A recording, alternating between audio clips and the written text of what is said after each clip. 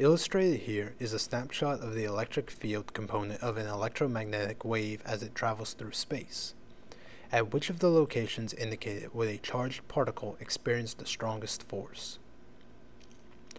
The graph shown here tells us the relative strength of the force that a charged particle will experience at the different locations. A charged particle will experience the greatest force at the troughs, as in point A, and at the crests. The correct answer is therefore A. The troughs are the lowest points in the wave. The crests are the highest points.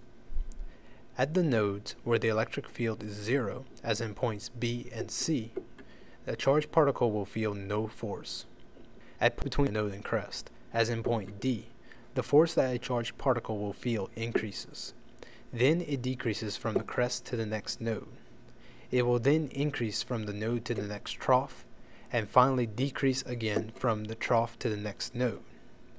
You will note that this pattern just keeps repeating. The distance spanned by one of these repeating patterns is called the wavelength. The wavelength is usually represented by the Greek letter lambda.